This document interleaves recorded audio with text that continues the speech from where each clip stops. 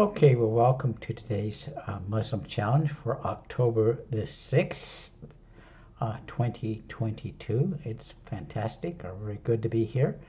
And the question that I have today for our Muslim friends is basically, what is the name of Jesus? The Quran uses the name Issa. However, the Arabic Bible uses the name Yasu. And what I find problematic for our Muslim friends is they insist that Allah is the word for God in the Arabic Bible, and they are correct.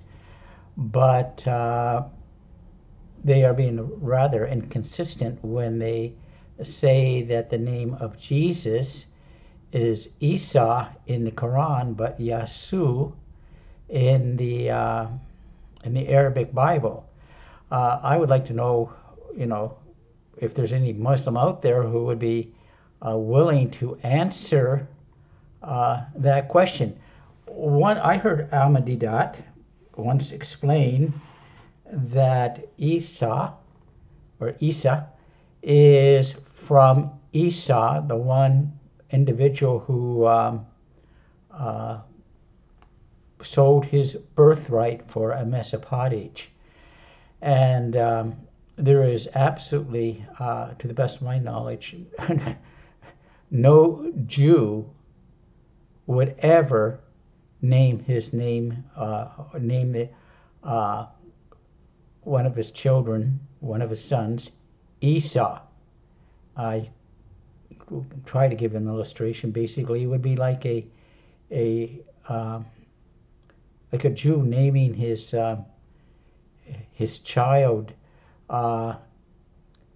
Adolf. However, this is the challenge before you. Are you able to answer? Are you able to tell me why the Quran calls Jesus, or Yasu in the Arabic, Isa? And what is the meaning of Isa? Possibly some Muslim can answer that question as well.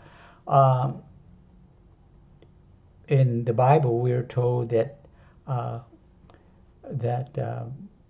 you shall call his name Jesus, for he will save his people from their sin. And it's a derivation or a English